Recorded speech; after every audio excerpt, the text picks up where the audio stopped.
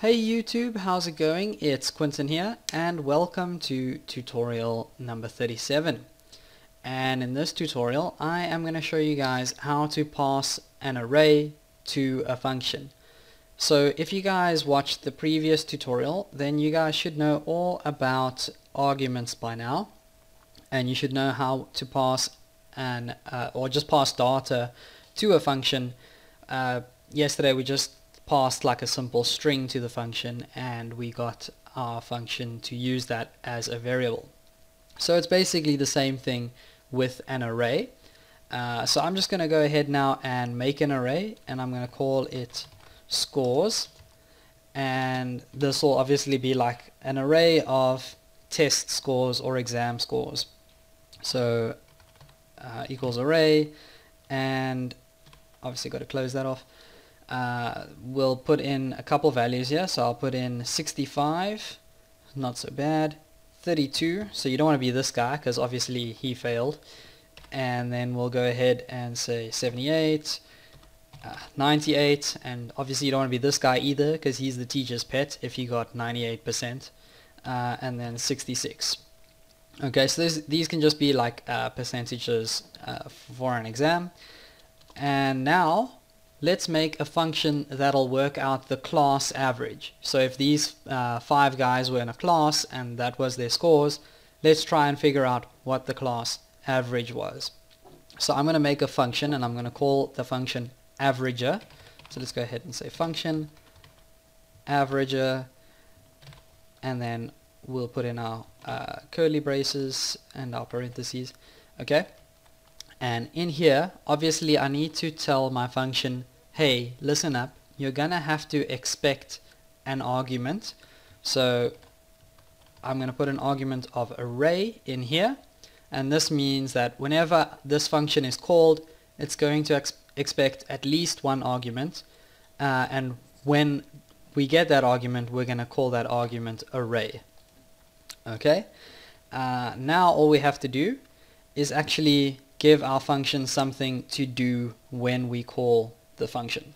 So like I said, I want to work out the average, and the way to do that is obviously find out what the total of all of these array elements is, or what the total of all these scores are, and then obviously divide that by 5 because there are 5 scores.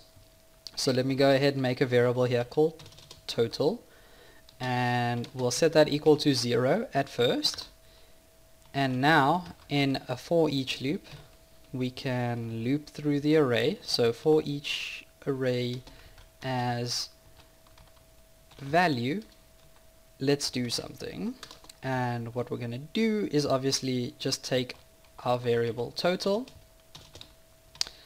and then plus equals value, and those are supposed to be the other way around, plus equals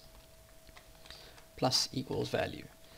So basically what this code does right now is it loops through each element in this array and then takes the value of that specific element at the time and adds it to total. So right now total is sitting at 0, but as soon as the loop executes the first time, we get the value of 65 and we add that to total. So total should now be 65. The next time the loop runs, it's going to grab the value of 30 and then add that to total. So then we've got 65 plus 32, which equals whatever. I'm not really good at maths, so I can't calculate that in my head, but so on. So we're going to do that for 78, 98, 66. And eventually we will have a total. Then to work out the average, we're just going to create a new variable called average, and we're going to set that equal to total divided by however many elements there are in our array. So as you can see, we actually have 5, so I could go ahead and just put in a 5 here, but then if I decided, well, there's one more student, then I'd have to change my code. So we'll leave it at 5. We'll leave that array at 5, but instead of putting a fixed number over here, we'll count how many elements there are in our array. So we'll go ahead and say count scores, oh no, count array. Okay, so we'll count how many elements there are in this array variable, and then we'll divide it by that number. So basically whatever the total is here divided by however many elements there are in the array will give us our average. And now the last thing our function obviously needs to do is just print out the value so that we can see it. So we'll just echo out average. Okay, and last but not least, before we actually run this function, we need to call it. So let's go ahead and say averager and then scores. Now it doesn't really matter that I'm calling the function before I've actually defined the function. PHP will know that the function will be further down. In some programming languages, like if you're working with C or something, if you're going to make a function, then you might have to declare the function above the code that actually uses the function, otherwise you run into problems. But in PHP we don't have to do that, so I can just go ahead and run this like this and it should work. So let's go back. That's working. Do I have Firefox open there? There we go. Okay, cool. So let's go back here and click refresh, and as you can see I have the number 67.8 echoed out to the screen. So if you were to take a calculator and add all of these up and divide that by 5, that should be the average. Okay, so as you can see we can pass arrays to a function just fine.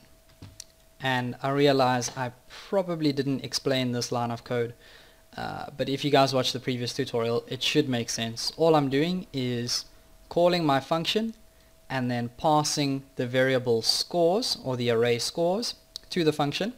So then all the data stored in this variable scores gets stored into this variable array, and then our function knows to work with this variable whenever we're calling the array function, or array variable, sorry.